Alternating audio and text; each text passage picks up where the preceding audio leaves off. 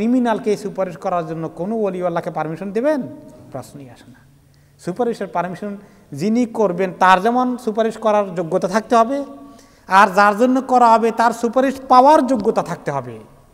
সুপারিশ পাওয়ার যোগ্যতা কি আত্মীয়তা না হাদিয়াত বা বেশি করে দেওয়া? সুপারিশ পাওয়ার যোগ্যতা কি? আমল নিজের কাজে আপনি আমল করেন, তাহলে কে কে আপনার জন্য সুপারিশ করবে আপনি তাদের সঙ্গে আজকে কোনো কন্ট্যাক্ট করা দরকার নাই। আপনি যদি সুপারিশের মুস্তাহেক হয়ে যান, আর যারা সুপারিশ করার মুস্তাহেক আছে, অটোমেটিক্যালি আল্লাহ তাআলা আপনার জন্য তাদেরকে পারমিশন দিয়ে দিবেন। কিন্তু আপনার যদি মুস্তাহেক না হন, তারা যদি মুস্তাহেক না হয়, দুনিয়ার এত ক্লেইম দাবি দেওয়া সব কিছু বেকার হয়ে যাবে। আল্লাহ তাআলা বলছেন, কুল লিল্লাহিশ শাফাআতু জামিআ, সকল সুপারিশ সমস্ত কার হাতে? আল্লাহর হাতে। সুপারিশ একমাত্র আল্লাহর কাছে। সুপারিশ করা যাবে কি না এটা বরাদ্দ করবেন, এটা অর্ডার কে দিবেন? আল্লাহ তাআলা। এই জন্য আমরা যখন নবী করিম সাল্লাল্লাহু আলাইহি ওয়াসাল্লামের রওজা মুবারকের জিয়ারতে যাই, ওনার কাছে দরখাস্ত দিব, আল্লাহ নবী, ইয়া রাসূলুল্লাহ, আমার জন্য মেহেরবানি করে সুপারিশ করেন।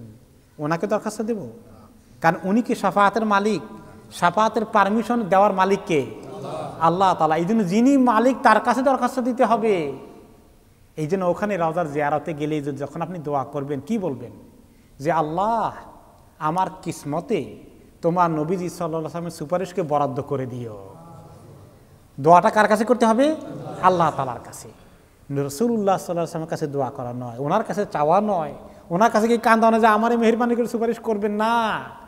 ওনার কাছে গেলে ওনাকে সালাত এবং সালাম পৌঁছানো, এইটা হলো আমাদের ডিউটি। এইখানে অনেকেই বুঝতে পারে না, এলেমকে মিস করে ফেলে, ওইখানে গিয়ে ওনার কাছে হাউমাউ করে কাঁদতে থাকে। আপনি হজে উমরায় গেলে দেখবেন এরকম মানুষ পাওয়া যায় যে মনে করে নবী করিম সাল্লাল্লাহু আলাইহি ওয়াসাল্লামের কাছে আসছি, ওনাকে ভালো করে বলে দিলে জিনিসটা কাজে লাগবে। এটা উল্টা চিন্তা। বলতে হবে কার কাছে? ভালো করে আল্লাহ তাআলার কাছে। কারণ আল্লাহ এই সুস্পষ্ট আয়াত, এটা কি আমার আপনার অপিনিয়ন না, আল্লাহর আয়াত, আল্লাহ তাআলার আয়াত। কোন সূরা? সূরার নাম মনে রাখেন। যারা এই সমস্ত উল্টো পাল্টা তর্ক করে তাদেরকে কোরআন দেখিয়ে বলে যে কোরআনের দলিল দেখো যদি তোমার চোখ থাকে। সূরা আজ-জুমারের কত নম্বর আয়াত? 44 নম্বর আয়াত। এই যে এইখানে কুল লিল্লাহিশ শাফাআতু জামিআ, বলে দেন সমস্ত শাফাআত আল্লাহর জন্য নিবেদিত, আল্লাহর কাছে। এগুলোর মালিকানা আল্লাহর হাতে, কারো হাতে সুপারিশ করার কোনো অনুমতি নাই। আয়াতুল কুরসিতে মান যাল্লাযী ইয়াশফাউ ইনদাহু ইল্লা বিইযনি, আল্লাহ পারমিশন না দিলে কেউ, কোনো নবী, কোনো ওলি, কেউ তোমার জন্য সুপারিশ করতে পারবে না। লাহু মুলকুস সামাওয়াতি ওয়াল আরদ, আসমান জমিনের সমস্ত মালিকানা সে আল্লাহ তাআলার হাতে। সুম্মা ইলাইহি তুরজাউন, তোমরা একদিন আল্লাহর কাছেই ফেরত যাবে। আরেকটি আয়াত শুনেন, কুল লিল্লাহি শাফাআতু জামিয়ার তাফসীরের মধ্যে অন্য আয়াতে সূরা আল বাকারা 255 নম্বর আয়াতে এসেছে, মান যাল্লাযী ইয়াশফাউ ইনদাহু, ওইটার পরে এটা তো আছে, ওয়ালা ইয়াশফাউনা ইল্লা লিমান ইরতাদা। সূরা আম্বিয়ার 28 নম্বর আয়াতে আল্লাহ তাআলা বলেছেন যে যারা সুপারিশ করার যোগ্যতা থাকবে, নবী হোক, ওয়ালি আল্লাহ হোক, নেককার হোক, শহীদ হোক, আলেম হোক, হাফিজ হোক, গাজী হোক, যারা সুপারিশ করার পারমিশন নেককারদেরকে দিবেন আল্লাহ তাআলা, তারা কার জন্য সুপারিশ করবেন? ইল্লা লিমান ইরতাদা, আল্লাহ তাআলা সন্তুষ্ট হয়ে যাকে যাকে সুপারিশ করার জন্য বরাদ্দ করবেন, তারা শুধু তাদের জন্যই সুপারিশ করবেন, আর কারো জন্য নয়। সূরা আম্বিয়ার 28 নম্বর আয়াত। তো কাজে এটা ভেরি ক্লিয়ার, কোরআনের পাখির অনেকগুলো আয়াতে সুস্পষ্টভাবে বলা হয়ে গেছে এবং হাদিস শরীফ। তো কাজেই তোমরা আল্লাহ তাআলার কাছে যে আশা লাগবে, সুম্মা ইলাইহি তুরজাউন, আল্লাহর কাছে ফেরত আসবে, ওই কথাকে মনে করে আসার জন্য প্রস্তুতি নিয়ে আসো। ওয়া ইযা যুকিরাল্লাহু ওয়াহদাহু ইশমাআজ্জাত কুলুবুল লাযীনা লা ইউমিনুনা বিল আখিরাহ ওয়া ইযা যুকিরাল্লাযীনা মিন দুনিহি ইযা হুম ইয়াস্তাবশিরুন। এত সুন্দর কথা বলার পরেও কিছু লোক আছে, যখন তাদের সামনে আল্লাহর কথা, এক আল্লাহর কথা আলোচনা করা হয়, আল্লাহর কালামকে পেশ করা হয়, শরীয়তের দলিল, কোরআন, হাদিস দিয়ে আলোচনা পেশ করা হয়, কিছু লোক আছে ইসমাআজ্জাত কুলুবুল্লাযীনা লা ইউমিনুনা বিল আখিরাহ, যারা আখিরাতের প্রতি ইয়াকিন করে না, তাদের অন্তরের মধ্যে তাকাব্বুর চলে আসে, এগুলো শুনতে চায় না তারা, এইগুলো রাখেন, তারা শুনতে চায় আরেকটা, ওয়া ইযা যুকিরাল্লাযীনা মিন দুনিহি ইযা হুম ইস্তাবশিরুন। আল্লাহ ছাড়া যদি অন্য কারো কথা আলোচনা করা যায় তারা খুব খুশি হয়। তখন তাদেরকে যদি ওয়াজ করা যায়, আব্দুল কাদের জিলানী কি করছে জানো? কবরের মধ্যে যখন তাকে জিজ্ঞেস করছে মান রাব্বুকা, ধরে দিছে থাপ্পড় ফেরেশতাদেরকে। এত বড় সাহস, আমার এই প্রশ্ন করিস, চিনিস না আমাকে? নাউযুবিল্লাহি মিন যালিক। এগুলা বললে কিছু লোকে আহা কি খুশি হয়। কোরআন হাদিসের কথা যে এগুলো ঠিক নয়, এগুলো গল্প, এগুলো মিথ্যা বানানো ওলি আল্লাহদের নামে চালিয়ে দেওয়া হয়েছে, এগুলো বলতে গেলে তারা পছন্দ করে না। মাজারের পিছনে তারা পূজা করে, মাজারের পয়সার পিছনে তাদের কারবার আছে, তাদের কাছে আপনি এই সহি তৌহিদের ওয়াজ করলে তারা শুনবে, ভালো লাগবে। তাদের কাছে কেরামতের কাহিনী আর এগুলো বললে কি খুশি, বা বাবা, এগুলো তাদের দরকার। তো আল্লাহ তাআলা বলেন যে তাদের কাছে যদি আল্লাহর দ্বীনের কথা, আল্লাহর তৌহিদের কথা বলা হয়, ভালো লাগে না, এটাকে পছন্দ করে না। এরকম তা আল্লাহ ছাড়া অন্য কারো বুজুর্গি যত বয়ান করা যায় এটা খুব সুন্দর লাগে তাদের কাছে, এটা তারা শুনতে চায়। সোজা কথা হলো যে আমাদের দেশের মধ্যে যেমন কিছু লোক আছে এই সমস্ত শুনতে ভালো পায়, তাদেরকে শোনানোর জন্য এরকম মিথ্যাবাদী কিছু কাহিনীওয়ালা আছে, গাল গল্প মিথ্যা কাহিনী দিয়ে ওয়াজ করবে, এটাতে লোকেরা খুশি। আর সেই জায়গায় আপনি যখন গিয়া এই সুন্দর তাওহীদের কথাগুলো বলা শুরু করে দিবেন যে শাহজালাল রাদিয়াল্লাহু আনহু রহমতুল্লাহ আলাইহির কোনো ক্ষমতা নাই, ক্ষমতা একমাত্র আল্লাহ তাআলার, তারা বলবে দেখছো বেটা, শাহজালাল ওলি আল্লাহর কোনো ক্ষমতা নাই, বলে কি রে? হ্যাঁ, সিলেট এয়ারপোর্টে কোনো বিমান অ্যাক্সিডেন্ট হয় না উনি থাকার কারণে, অ্যাক্সিডেন্ট হইলেও মানুষ মারা যায় না। নাউযুবিল্লাহি মিন যালিক। দেখছেন পত্রিকা লেখে না এগুলো? তারপরে বাংলাদেশের ইলেকশন শুরু করে রাজনৈতিক দলগুলো শাহজালালের মাজার জিয়ারত দিয়া, আল্লাহর কাছে তৌফিক চাইয়া নয়। তো এগুলোর নাম কি তাওহীদ না শিরক? শিরক। আপনি যদি ওইখানে গিয়ে এই ওয়াজ করেন আপনারা আস্ত রাখবে নাকি? হ্যাঁ, এই হলো অবস্থা। তাহলে এই মুসলমানগুলোর ভিতরে আছে শিরক। আমাদের জাতিকে শিরক থেকে উদ্ধার করা, এই জন্য কে কে পেরেশানি করতেছেন, কি পেরেশানি করেন, কি করেন? আমাদের আপনার গ্রামে গঞ্জে থানায় এই যে আত্মীয়গুলো পড়ে আছে, এই যে তাদের মাজারের প্রতি এই ইয়াকিন আকীদা নিয়ে বসে আছে, শিরকের মধ্যে যে ডুবে আছে, তাদেরকে তৌহিদের দিকে আনতে হবে না? এই জন্য তৌহিদের বই পুস্তক, কিতাবপত্র, আলোচনা, ক্যাসেট, তাফসির এগুলো তাদেরকে শোনানো দরকার, দেওয়া দরকার কিনা? এই যে ভাইরা কষ্ট করে এইগুলো র্যাকেট ট্যাকেট করতেছেন কী জন্য? তাদের মতলব কি? আমি জানি ভাইরা টাকা বানানোর উদ্দেশ্য নয়। এই কথাগুলো আমাদের ভাইদেরকে পৌঁছানো দরকার। আমাদের অনেক বাংলাদেশে মনে বড় আলেম ওলামায়ে কেরাম আছেন, বলেন, কিন্তু বেশি বলতে পারেন না, বেশি বলতে গেলেও অসুবিধা আছে। এই জন্য কোনো ওলামা কদ্দুর বলেন আর কদ্দুর বলেন না, হিসাব করে বলা লাগে। আলহামদুলিল্লাহ এই দেশে তো মোটামুটি আমরা একটু বলার সুযোগ আছে। তো এই জন্য এই কথাগুলোকে পৌঁছে দেওয়ার জন্য ব্যবস্থা করেন। হ্যাঁ, এগুলো বিভিন্ন সময় গিফট দেওয়া দরকার, যে মানুষকে দ্বীনি ইলম সহিহ তাওহীদের দিকে নিয়ে আসেন। আল্লাহ তাআলা আমাদেরকে তৌফিক দান করুন, আমরা যেন নিজেদেরকে একমাত্র তাওহীদের উপরে, সুন্নতের উপরে টিকিয়ে রাখতে পারি ইনশাআল্লাহ। এবং আমরা যখন ঘুমোতে যাই, আল্লাহ তাআলা যেন আমাদেরকে জাগ্রত অবস্থায়, ঘুমন্ত অবস্থায় মৌতের কথা স্মরণ করে আমল তৈরি করার জন্য তৌফিক দান করেন। আমিন।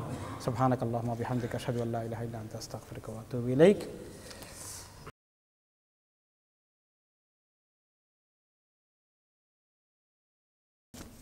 কেউ যদি প্রায় মৃত মা বাবা বোন নিকট আত্মীয়দেরকে স্বপ্নে দেখেন, তাকে মৃত্যু অতি নিকটে বোঝায় কিনা? এ থেকে মুক্তির উপায় কি? মৃত্যু থেকে তো মুক্তি পাবেন না, কুল্লু নাফসিন যায়িকাতুল মাউত। হ্যাঁ, তো সেটা বাঁচার উপায় নাই। কিন্তু এখন স্বপ্ন অনেক সময়, যেটা আমি একটু আগে বললাম যে আদগাস ও আহলাম, কিছু কিছু স্বপ্ন শয়তান দেখায়। ওই যে সাহাবীকে বলছি তাকে জবাই করা হয়ে গেছে, তার কল্লা আলাদা হয়ে গেছে, তিনি ভড়কে গেলেন। শয়তান মাঝে মধ্যে মানুষকে বিভিন্ন তরিকায় কষ্ট দিতে চায়। একটা তরিকা হলো যে তাকে ঘুমের মধ্যে তাকে সন্ত্রস্ত, আতঙ্কিত করে দেওয়া। সে ঘুমের থেকে উঠলে যেন তার একটা দুশ্চিন্তা নিয়ে উঠে। আপনি এই সুন্দর যত আমল আছে বেশি করে কোরআন শরীফ পড়ে শোন। যে শোয়ার আগের যে দোয়াগুলো, যে আয়াতগুলো আছে, আয়াতুল কুরসি, সূরা বাকারার শেষে 3 আয়াত, 3 কুল এবং আরও কিছু আমল যা পারেন আর আপনার কানের কাছে কোরআনের ক্যাসেট স্লো করে দিয়ে শুনতে শুনতে ঘুমিয়ে যান, ইনশাআল্লাহ চলতে থাকুক, অসুবিধা নাই। আপনি ঘুমিয়ে গেলে ক্যাসেট চলতে পারে, অসুবিধা নাই। তো এগুলো আপনাকে হেল্প করবে।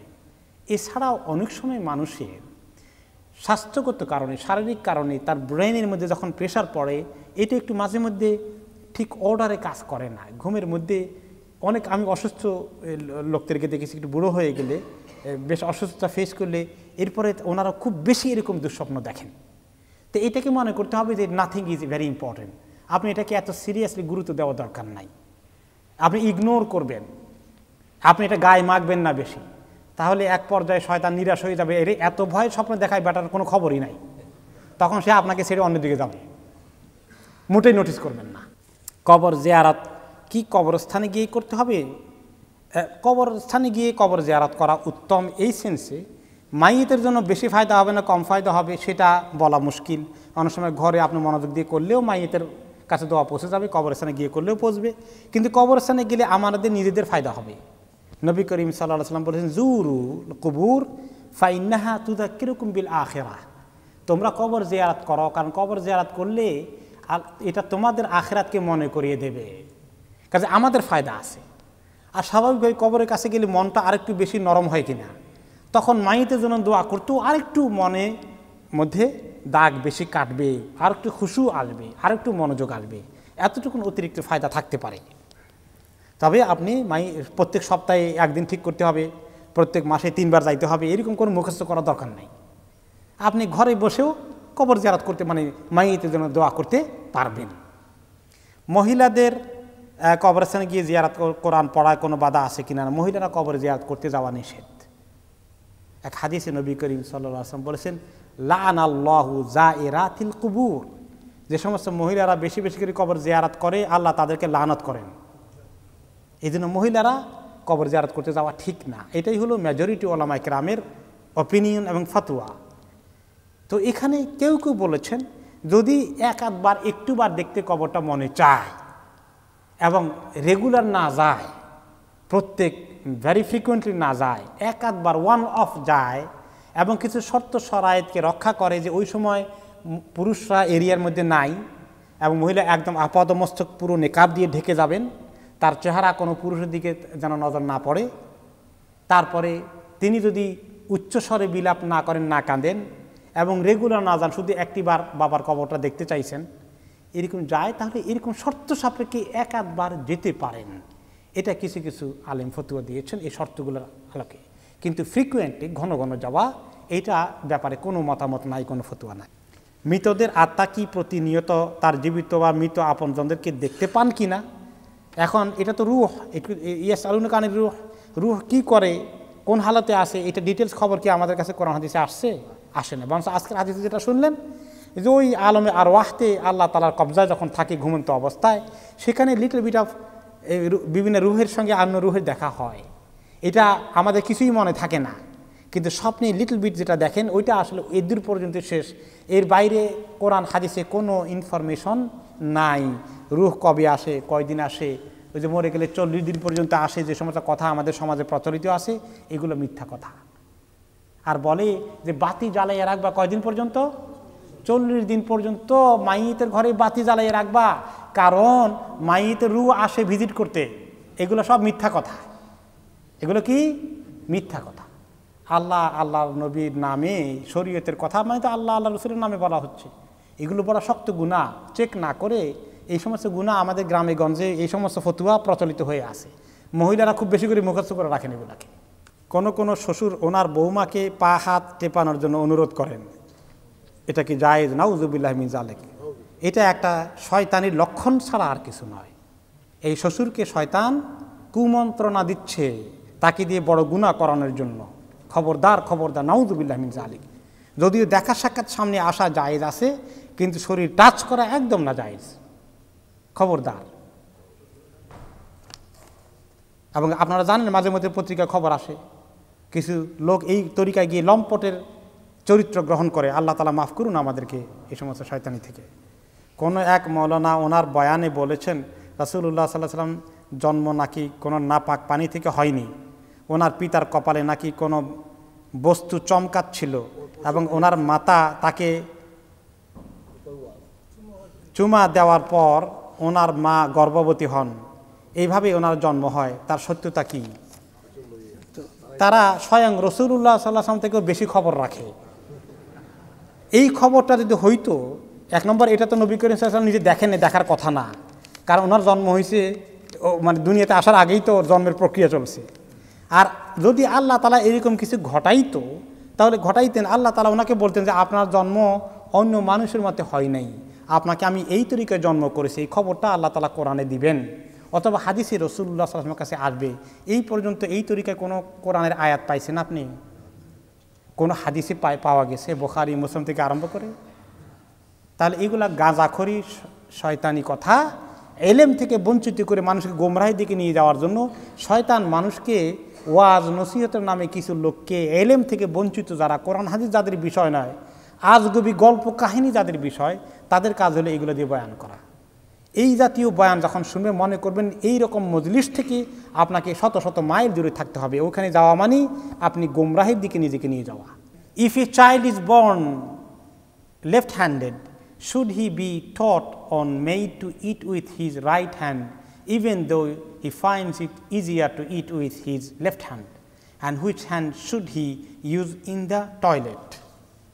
কোনো ছেলে যদি বাম হাতে ইউজ করতে অভ্যস্ত হয়ে জন্মগ্রহণ করে, তার ডান হাত চলে না, সকল কাজ করতে বাম হাত দিয়ে, তাহলে এই বাচ্চাকে জোর করে ডান হাতে খাওয়া কি শিখাইতে হবে? নাকি যেটা তার জন্য ইজি হয় তাকে বাম হাতেই ছেড়ে দিতে হবে?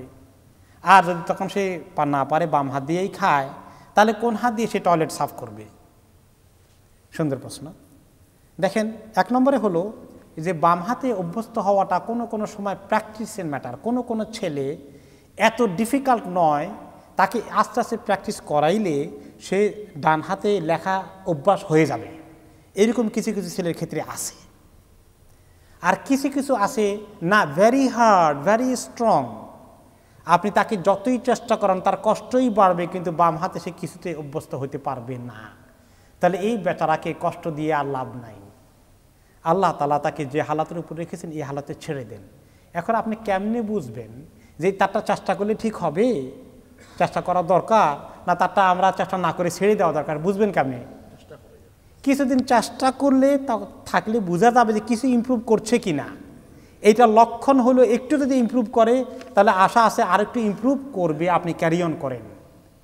আর যদি দেখা যায় বেশ কিছুদিন চেষ্টা করলাম একটুও ইমপ্রুভমেন্ট ঘটে না, তাহলে তাকে আল্লাহ তাআলার হালাতের উপরে ছেড়ে দেন, যে হালাতে আল্লাহ তাকে পয়দা করেছে। লা ইউকাল্লিফুল্লাহু নাফসান ইল্লা উসআহা, মানুষের সাধ্যের বাইরে আল্লাহ মানুষকে জোর করে কষ্ট দিয়ে কিছু করাইতে চান না। আমাদের সমাজে বড় ভাই বোনদেরকে নাম ধরে ডাকা হয় না, কারণ এটা নাকি বেয়াদবি। আবার এই দেশের সমাজের ছোটরা বড়দেরকে নাম ধরে ডাকে, নো প্রবলেম। এই বিষয়ে ইসলাম কি বলে? মুরব্বীদেরকে সম্মান করতে ইসলাম বলেছে, সহিহ হাদিস আছে, মানলাম ইউয়াক্কির কাবীরানা ওয়া ইয়ারহাম সাগীরানা ফাহুয়া লাইসা মিন্না, আও কামা ক্বালা আলাইহিস সালাতু ওয়াস সালাম। একটি হাদিসে তিনি বললেন, যে ব্যক্তি ছোটদেরকে মহব্বত করে না, বড়দেরকে সম্মান দেখায় না, সে আমার উম্মতের অন্তর্ভুক্ত নয়। তো বড়দেরকে সম্মান দেখানো এটা তো একটা ভালো কাজ। আর একটু যদি নাম ছাড়া বড় ভাই বলে ডাকেন, কায়দা করে ডাকতে হয়, এটা আমরা তাদেরকে শেখানো দরকার ছিল। আমরা শিখাতে পারবো চেষ্টা করলে ইনশাআল্লাহ। কবরস্থানে গিয়ে কোরআন খতম জায়েজ কিনা, মৃত ব্যক্তির জন্য 4 দিন ও 40 দিন পালন করা জায়েজ কিনা, আমার মা মাজার ও ভণ্ড পীরে বিশ্বাসী, তার সাথে কি সম্পর্ক রাখা যাবে? ইন্না লিল্লাহি ওয়া ইন্না ইলাইহি রাজিউন।